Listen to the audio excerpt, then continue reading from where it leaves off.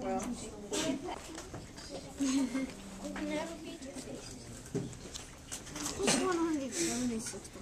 Wait, what I'm gonna do is I'm gonna stick this into here.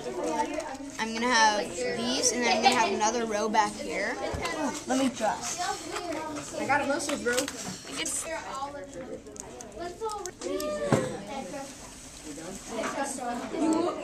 Mostly, it's just, it starts out as a rectangle, and then if you just cut it and it folds in together, what you're basically making is a mini sail.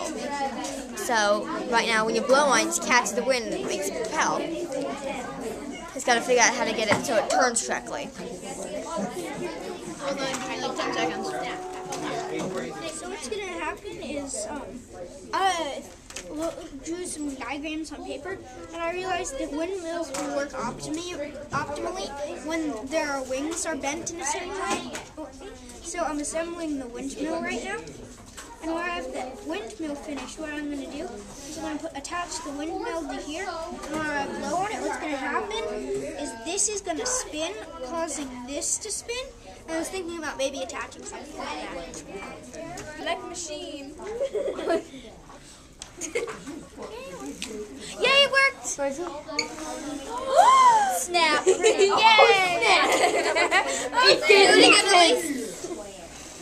Oh, and stop. Yeah, Do. what am I doing?